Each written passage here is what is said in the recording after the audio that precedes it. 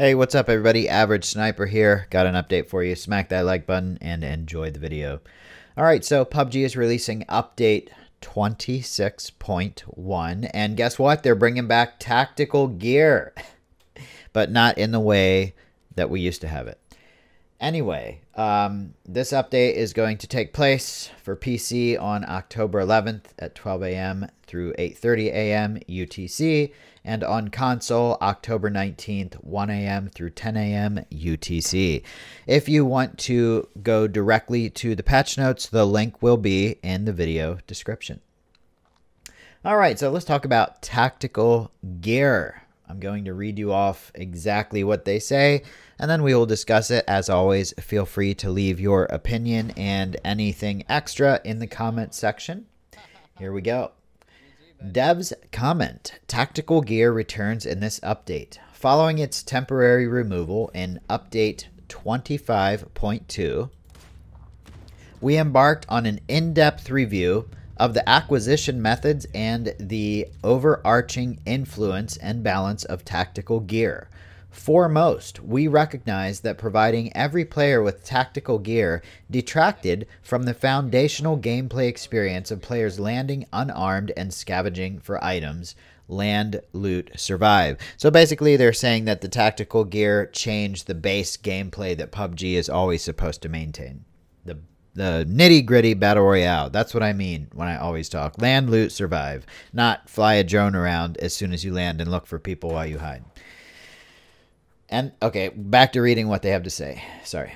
And thus, after carefully considering your feedback and our internal metrics, we are reintroducing tactical gear with the balanced version of specific gear that gave away excessive information during the match as a world spawn item, starting with the 26.1 test server. The test server launches today. We encourage you to try out the updated tactical gear and share your thoughts. So the tactical gear, I believe, will be the drone, spotter scope, and EMT gear. I don't see anything else on here. There might be. I might be missing something. That is why the link is in the video description for this right here. Here's the general changes. Tactical gear will now world spawn individually throughout the map. Acquired tactical gear is stored directly in your inventory. Equipped tactical gear will occupy the 6th slot in the inventory. There's a brief delay while equipping, which you can cancel. You can loot multiple tactical gear items, but only one can be equipped. That sounds dangerous. And equipped tactical gear cannot be dropped. Oh. If you re-enter the match after a comeback BR or through the recall system, your previous tactical gear is removed, allowing for a new one to be equipped. Tactical gear can be stored in vehicle trunks and tactical packs. All right, for the drone, they've decreased the maximum distance from 200 meters to 150 meters. They've increased the acceleration noise volume. They've added a smoke effect to destroyed drones. There's an icon indicating the destroyed drone's location has been added, visible on your screen when you have the drone tablet equipped. Drones cannot be deployed when you are in a prone position. That is great. Everybody was laying prone with drones in the final circle for like a month after the tactical gear release. It was getting nuts, including me, because to be competitive, you just had to do it. All right, spotter scope. Marker duration, 7 seconds to 5 seconds. So it used to be 7, now it's going to be 5. Marking enemies concealed by smoke is no longer possible. Pre-existing markers will remain visible even if the enemies move into smoke. This applies to both smoke grenades and the M79 smoke launcher. All right, so the next part of this update is the world modifications to Erangel. So they have enhanced areas near the center of the Erangel map that are less frequently explored by players.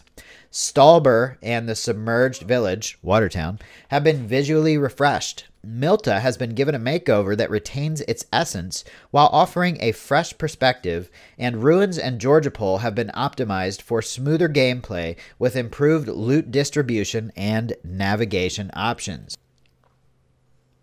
Reorganized the area. Oh, wait, hold on.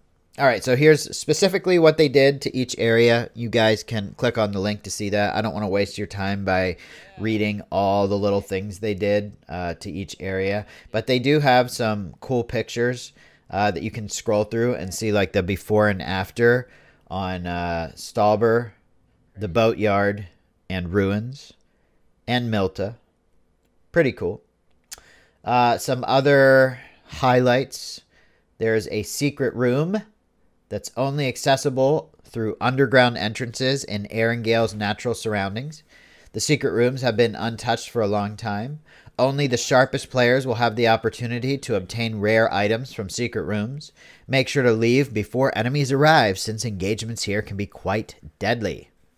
Alright, so they added secret rooms containing high-value items, and they can be accessed by secret room keys. And they're available in normal and custom matches. So pretty much like all the other maps, they just added secret rooms that you need keys for to Erangel. They added and adjusted a small number of vehicle spawn spots in normal and ranked. The world and minimap have been updated for Erangel. That's about it. Oh, on to the KFC collaboration. So PUBG is doing a collaboration with KFC. What the heck? Let me read this to you guys.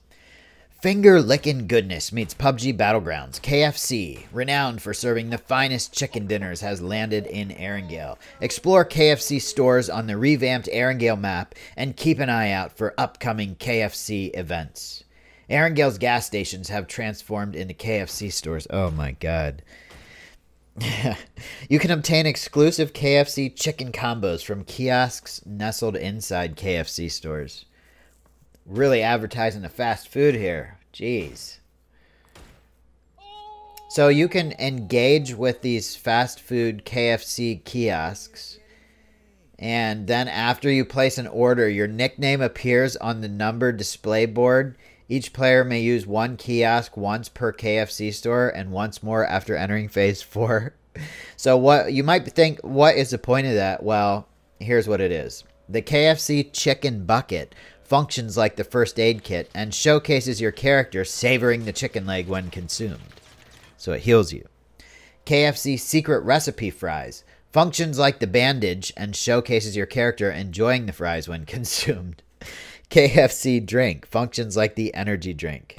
The KFC stores will be available for a month on Erangel. They've added billboards and banners to advertise. The banners have been added to the starting planes for pretty much all the maps. Let's see. The thermal 4x scope is no longer going to be a world spawn, and it will instead spawn in certain areas such as care packages, secret rooms, lab camps, and supply drops. Let's see what else. That's about it. There's not too much more interesting stuff. There are some more things about this update, bug fixes, technical details, ranked stuff. So if you guys want to know more, click the link in the description. But I think we've covered all the highlights. Let me know what you guys think in the comments. Don't forget to hit the like button, and I will see you on the Battlegrounds. Have a great day. Bye.